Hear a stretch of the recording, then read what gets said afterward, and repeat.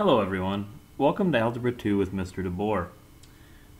This is going to be a new course for you as well as for myself with this concept of the flipped classroom. And as always, anytime you undertake something new using technology, there's a chance of having technology issues. So to begin with, I just wanted to get you my email, get that out there, that you can contact me at jdebor@chatfield.k12.mn.us.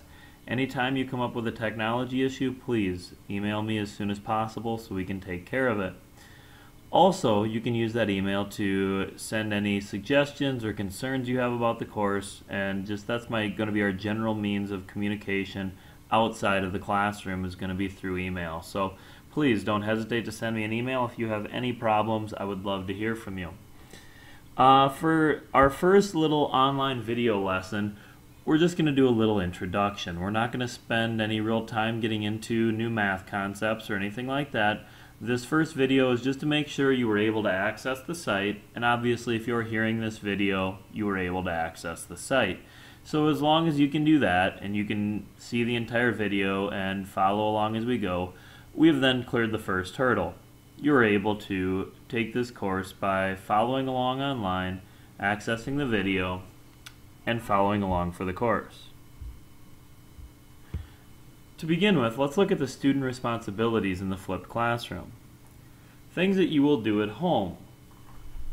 Again, the word flipped classroom, as we discussed in class, is the idea that what used to be done in the classroom is now done at home.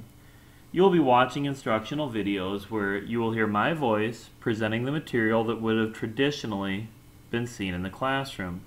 And on those videos, you will get all the information you will need to be successful in the course. While you're watching those videos, just like watching a lecture in class, you'll be expected to take notes on anything that you feel is important or things that I may have stressed throughout the video.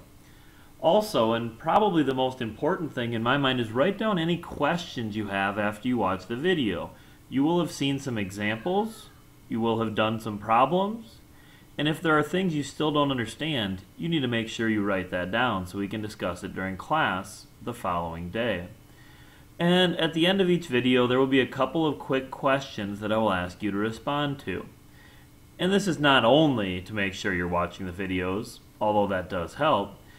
The purpose of those questions is to make sure that you are reflecting and thinking about what occurred during class that day.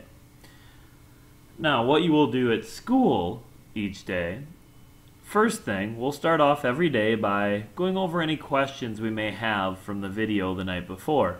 Again, learning is a two-way street. In order for us to be a successful class, not only do I need to prepare good materials for you to learn from, I also need your feedback. I need to know what you know. I need to know how well you understand what we've been doing and what we have seen in the video the night before. If you come in with good questions, odds are not only you have that question, but someone else did as well. So if you're prepared with those questions, it will be helpful to all that are enrolled in the course. So please, make sure you have those questions. We will also be completing and correcting daily work throughout the class period. Traditionally, what would have been done as homework will be done in the classroom. So that way you will have the access to me as well as your classmates to go through and work on anything and clear up any issues you may have. And finally, you will take your assessments. Of course, we have to have tests.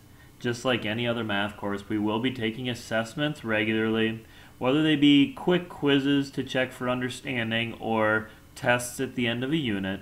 Those assessments will be done in class, just like a traditional classroom. So, the big question is, as we're starting into our first day of class, what does tomorrow bring? What will we be going over in tomorrow's classroom? Because each day when you leave, when you come home and watch your video, you should have a pretty good idea of what we're going to be doing the next day in class. You will have seen the content, you will have gone over and listed any questions you may have, so you're coming into class very well prepared. So let's look at tomorrow's class. We're going to have a discussion. And in order to have a class discussion, you must be prepared to answer the following question. What is the most intimidating aspect of a previous math course you have taken?